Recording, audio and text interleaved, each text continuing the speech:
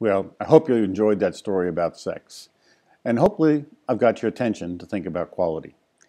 Quality is sort of a meta term. It's a term that's at a high level in language in terms of its abstraction.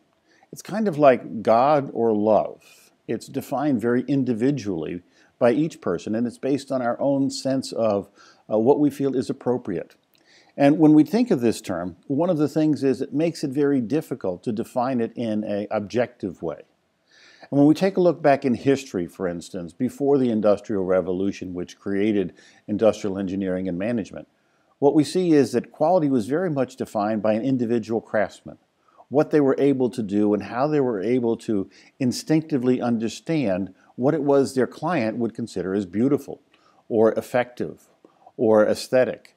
And so we have seen since the very beginnings of time that the definition of quality of a craftsman was as a confluence or the combination of function and form.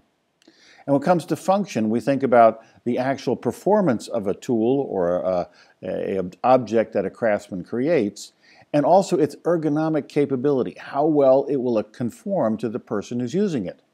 So if I'm making a suit of armor, does it fit the body?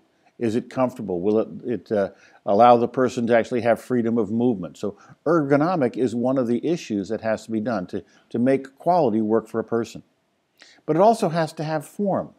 It has to look good. You want it to be intimidating to your enemy and attractive to the young lady who gave you the scarf when you're going to fight on the field of battle.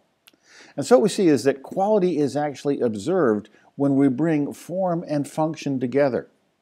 Now, the way we bring form and function together is in the form of a product or a service that we deliver. In addition, we see that the way we do this is a process for creating that discovery process. And so what I want you to do is now think a little bit about this idea of quality being related to form and function, process and the object that's delivered through the process, whether it's a tangible product or an intangible service. So again, we have another question for you to go take a look at. So enjoy your discussion, and we'll be back with you soon with the third part of this series.